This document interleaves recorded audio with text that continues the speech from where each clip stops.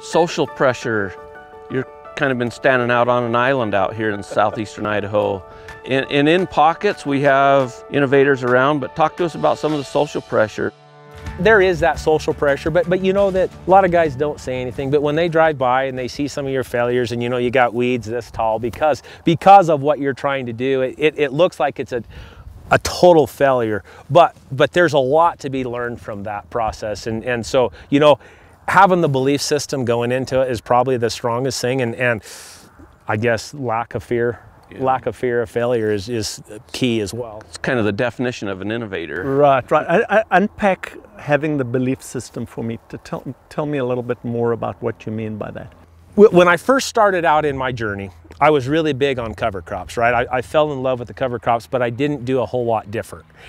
And so you could see some value, you know, you plant some of these oilseed radishes that really focus on nematodes. There's a lot of value there, but then when you don't do anything different, you don't gain anything. Well, it's just an added expense. Exactly, you're adding something to it. The thing that really drove me was the fact that when I just mowed it and then I didn't work the ground, just came in with a beater and mowed this down, and then I came back in the spring and it's like, man, I could not get on the ground because it had so much more moisture. And so, you know, it took a little bit more time to dry out, but then when I planted my wheat right into that residue, the cost savings in water, the cost savings in ground prep, and the amazing emergence that I had is what made me keep trying. And so that's why I started that process about 10 years ago of, okay, I gotta take a farm completely out of production and do nothing but experiments on.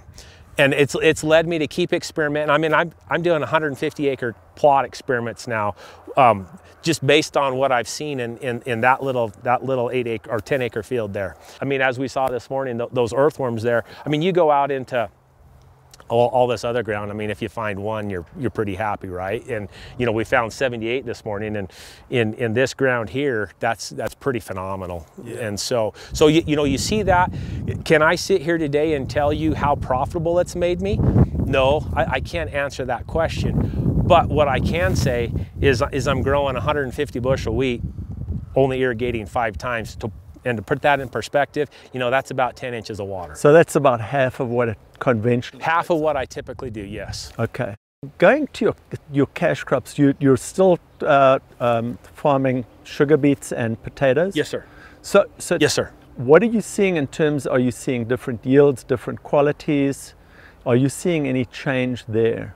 Well, I'm going to pat myself on the back here for a minute because it was pretty phenomenal. But in 2007, with some of these practices, I grew some sugar beets that were comparable to what they're growing on the western side of the state, which has never been done before. So to answer your question directly, there is a direct yield response to some of these practices.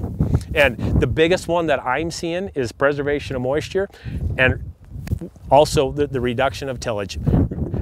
The more you till, the greater the need is for tillage. I mean, it's crazy. You would think that if you went in and ripped your ground open, you know, with a deep till ripper, that, oh man, you solved your problem. But what you're doing is you're opening that soil up, you're putting dirt on top of dirt, and then when the rain comes, it turns it into concrete, and so then it requires you to go back out there and do it again and again, and it's just like a self-fulfilling prophecy. You know, you start and it just takes you keep further along, and I don't have the money as a producer to continue.